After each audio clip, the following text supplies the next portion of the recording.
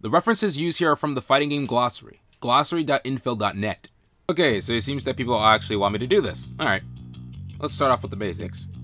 Footsies. Now, what is Footsies? We're talking about the fighting game?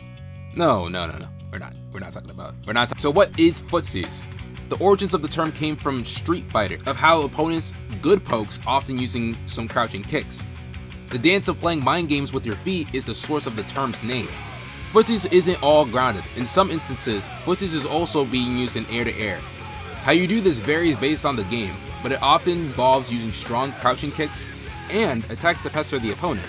The term Footsies varies from game to game. The term Footsies is often used for fighting games like Street Fighter, as its neutral is very grounded oriented. It often boils down to the player throwing out a good poke, the opponent reacting to that poke, the opponent getting hit by a whiff punish, and then finally the player starts advancing.